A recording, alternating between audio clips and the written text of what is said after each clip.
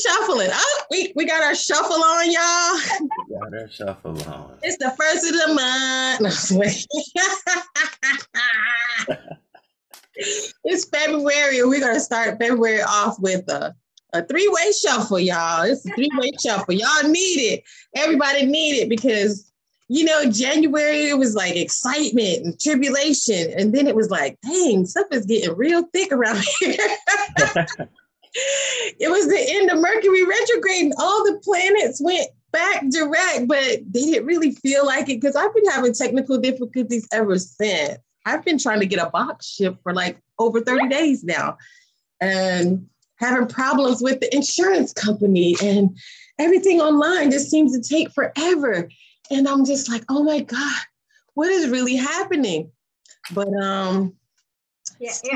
cool, because January was the planning phase, and now it's time to start putting those plans into action. We just did vision boards the other day, and it's time to come out of the gate and make stuff happen. And then by the summertime, I know it's going to be time to actually see all the results of the things that we did. Now, Terry's got something to say, so I'm going to shut up. I'm just going to say, speaking of glitches, my computer is glitching. So if I go off, I'll come back on. It's just lots of energy going on. Yeah. I had a Zoom the other day and I kicked the guest off 5 times, no less than 5 times, no less. Interesting. Even today, I think, didn't something happen today, Jonathan? Oh yeah, it froze.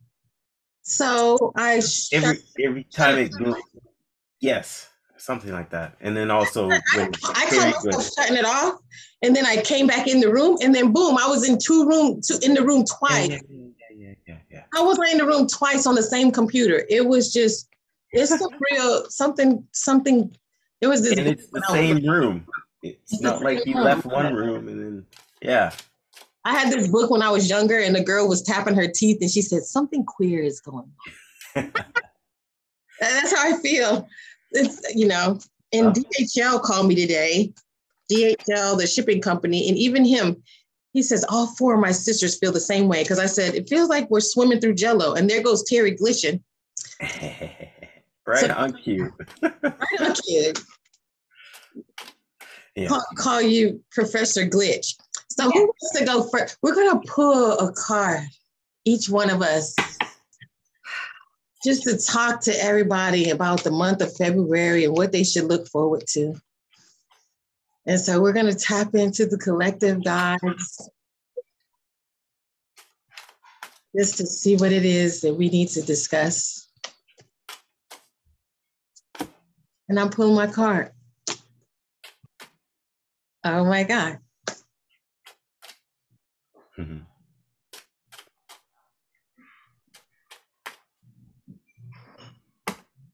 My card jumped out as you were just saying you were pulling your card. It was like, oh. I'm gonna pull your card, bro. Don't make me pull your card.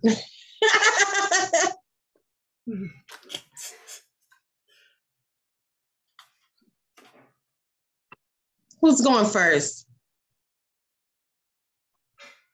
Go for it, Terry, or Erica. Okay, I'll go first. So I chose a card from the Angels and Gemstone Guardians. And I like this because it has the crystal on it, but on the back, it has the affirmation. So the card that I chose, I'm going to change my screen real quick to pin me so you can see the card really well, guys. And so here it is, the card. It is Sodalite. Oh. And that's cool because Terry taught me something really cool about Sodalite. What'd you teach me about Sodalite, Terry? I can't remember, Erica. What did I teach you about Sodalite? Doesn't it turn into something else?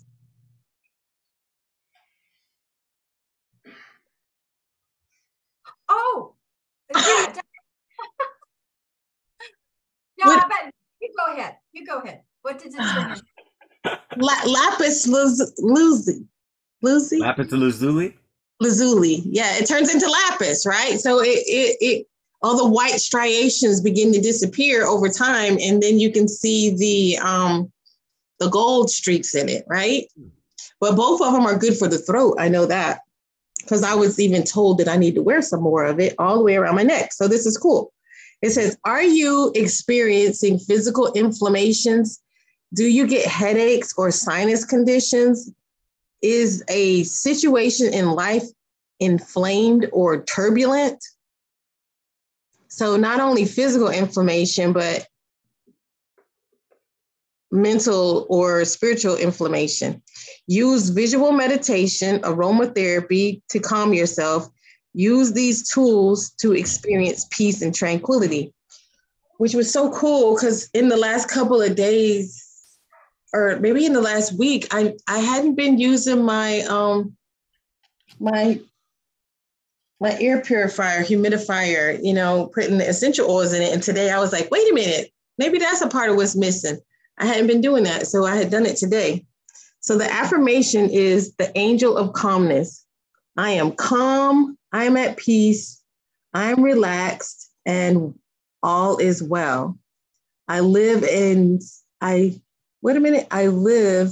a spiritual, peace-filled life. I sail through life on calm, nurturing waters. I enjoy health free of inflammation.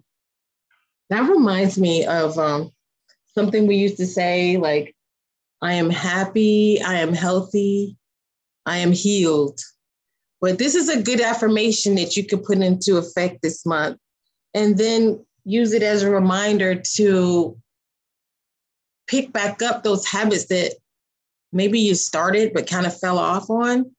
You know, get back to drinking the water like you're supposed to. You know, get rid of some of the junk food and salt in your diet. Maybe, get back to walking outside and putting your feet in the grass and grounding and just remembering to just self-nurture yourself and give yourself a hug, but just to nurture yourself. Get back into your salt bath and all those routines we're going to build so that we can make 2023 great. Remember that. Do a little bit of rewind because you're skipping some steps and get back on track because it takes time to make this into a habit. And so easily, something can hit us, a little bump in the road, hit us and throw us off track. And then we forget where we said we were going to start this year. We forget where we were going.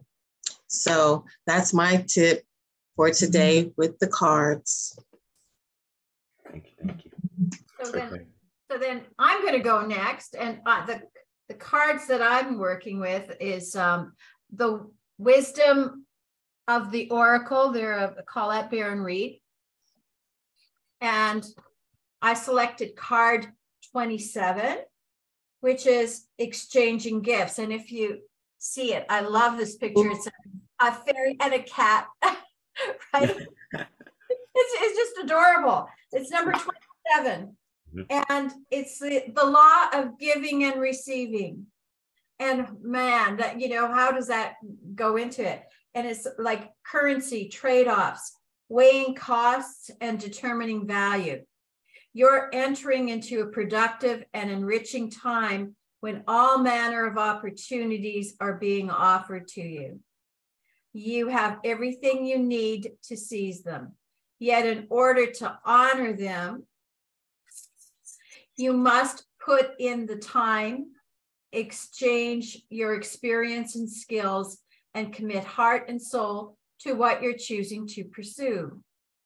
You can do it. You have what it takes to be successful if you align with the law of giving and receiving. You must exchange in a dance of give and take, push and pull, doing and being.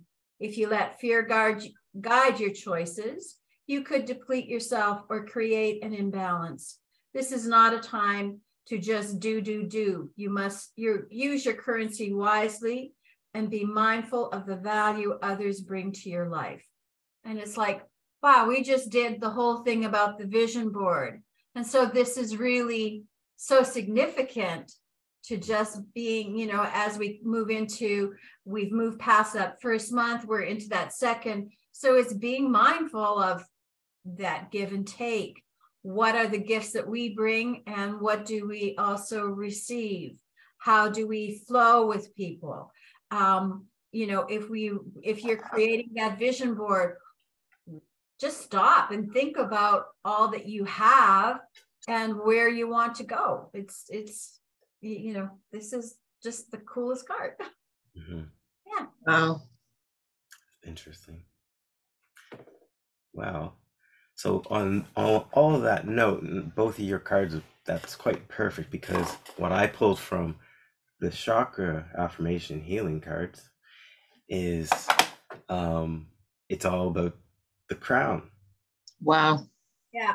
So that constant flow of that higher divine energy in I don't know what's not focusing, but flowing of the right brain and really grounding into your creative self and having that awareness and more of a spiritual understanding with what you're trying to manifest and moving forward through this month, and allowing yourself to really connect with, you know, other, you know, like you were saying, with essential oil and the crystals, and you know, you want to connect with the quartz as well.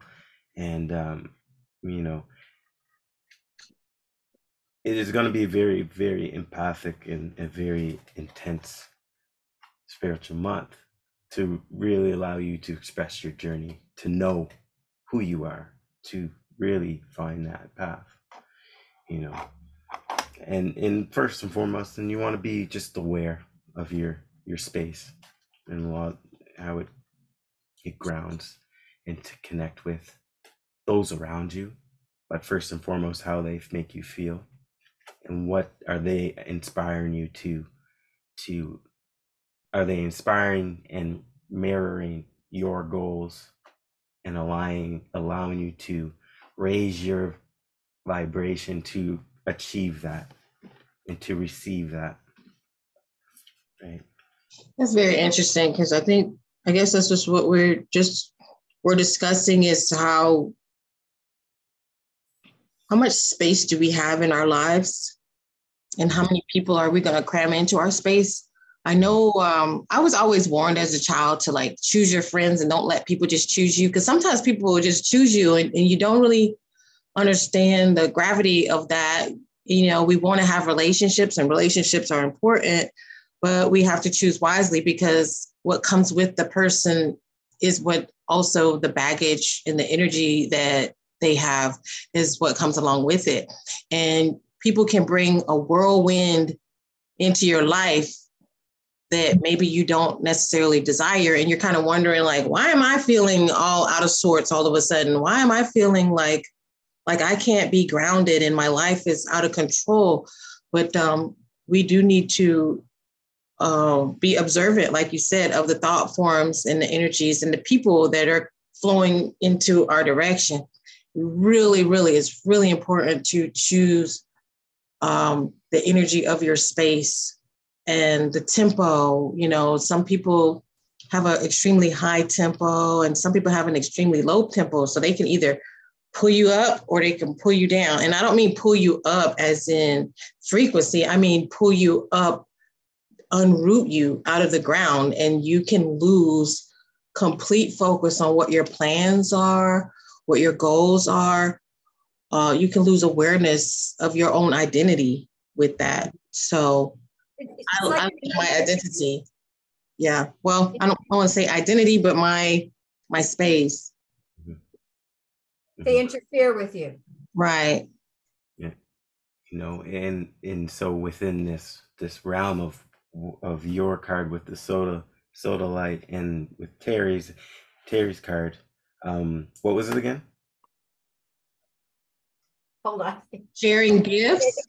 Exchanging gifts. So in this space, it's such a spiritual flow of that crown chakra, that there's going to be a lot of shifting and moving around, and you're going to know of these things, of which is resonant to your path, for your evolution. And you know, when those echo chambers, or those other places, or those people that are having those situations, you know, your vibe attracts your tribe, and your tribe attracts your vibe, right? So it's going to become more clear, because it's going to be the knowing. You're going to have the I know feeling. You know, it's going to pop in your head, and it's going to really resonate with your heart, and it's going to settle, and then it's going to go back to your throat with your card, and you're going to be able to express and navigate ourselves to really receive, you know. You know what I just thought of too? Scratching and digging can lead to inflammation, right? When you scratch things a little bit too hard. And so that is not going with the flow. When we just want to dig and push and force, and we begin to uproot things. And just as we just got through talking to Sal, right? He was talking about dealing with the emotions that are on the surface. Deal with those. You don't have to really dig hard and deep to find these things that need to be addressed, because they're going to flow right to the surface, or you can actually cause this inflammation. And I think that goes for you doing that for yourself. But then as any outside forces are trying to dig up into your space and dig into your head and dig all into your feelings and into your background, or all these things where people want a lot from you, and sometimes they want more from you than what you're willing to give, or even what you're able to give, and that's their expectations. So you let them have that, let them deal with that, and you deal with what you're comfortable with. Do not allow people to create inflammation inside of you, right? I'm just going to diverse in this in a way is I've done reflexology for people for many years. And one of the things that when I was learning to do it, you know, it was like, oh, you got to press, you know, like if it hurts there, you got to press harder. And I never went with that. It was like, oh, is that sore? Is that bothering you? Then I would just gently rub it. And it would be amazing, that level, because our body holds all of that. It was, people would be able to let go of things because they weren't being aggravated by it. And so, you know, one of the things I found is that, oh, that hurts. And what do you do when it hurts? You just like tense up. You're not going to release anything when you're tensed up. It has to be that gentle release, and that just that soothing way of letting it go. And so when we do things like take a salt bath, when we use the essential oils, when we nurture ourselves, then it's a way for us to release things in a gentle manner without pushing against it and aggravating it and digging deep and scratching and irritating. We want to be able to release it in a way that is honoring it. Yeah. Mm-hmm. I mean, it's like whenever they go look for, trying to mine minerals or anything like that, it's you're going scoop, layer by layer to get down to the thing, right? And it's not like it's all of a sudden, right? You know, it's always a step. There's always a progression, right? You know? I like that, because what was our little quote was, the ego wants what? It wants change, but it doesn't want to do the work. Yeah, it wants change, but don't want to do the work. It takes time. Right. And the work takes time. Mm-hmm. It's that whole idea of peeling the onion. You pull one layer off, then there's another layer and another layer, you know, like before you get to the heart of it. So, you know, and we often think it's like, oh crap, I thought I'd already dealt with it, but now there's another layer of it. So we deal with that layer, you know, and it's going to eventually disappear, but we have to deal with those layers of it. And as they come, we'll deal with that layer. You know, we can't deal with the whole thing, so it comes in layers for us.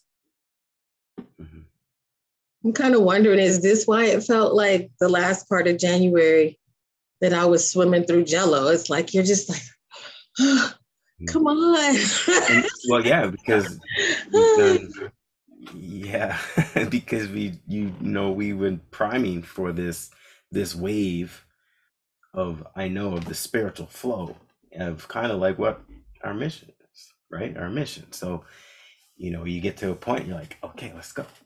I'm ready. Let's do this. But you get to a point, you just have to observe and be ready. Yeah. Be very fine-tuning of the energies around us. Yeah. Mm-hmm. Mm-hmm. So that was enough room for us to cut it off. Yeah. Okay.